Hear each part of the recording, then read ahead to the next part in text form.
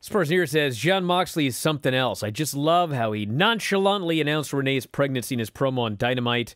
I had to process it for a good 20 to 30 seconds, and then I realized the entire thing. That was quite the pregnancy announcement right there. I've never seen one quite like that. Guy cutting a promo about a match coming up on a pay-per-view, and he just nonchalantly throws out there, my pregnant wife at home. I was very happy to hear that news, because I think that guy he's pretty excited about this. You see a guy like Jon Moxley, blood, violence, glass, barbed wire. Think about, man, this guy's going to have a kid and his whole life's going to change. Whole life is going to change. I'm very excited about that. I wonder how many bumps in the glass he's going to be taking now that it's official. You're excited. Have you ever been disappointed to find out the news that somebody was having a baby? I don't like to talk about those things on the air, Mike.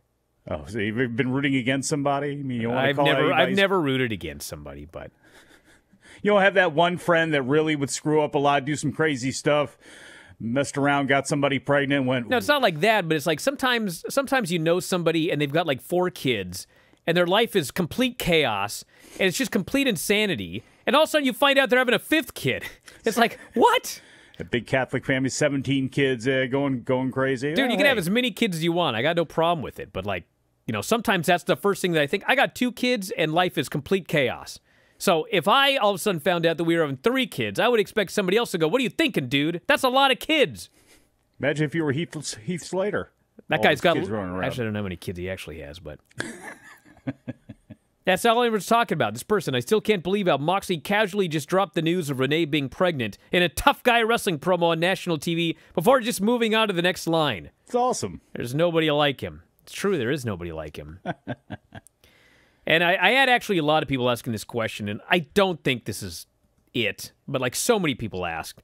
Everybody wants so badly for AEW and NXT, or I'm sorry, for AEW and New Japan to have a working agreement, that when Moxley was laid out mysteriously backstage, I literally had multiple people email or text and say, please tell me it was Kenta. Oh, no. I don't think it was Kenta. I don't think it was Kenta. It probably was Lance Archer. Yeah. But I mean, that would be pretty cool. I don't think it's happening.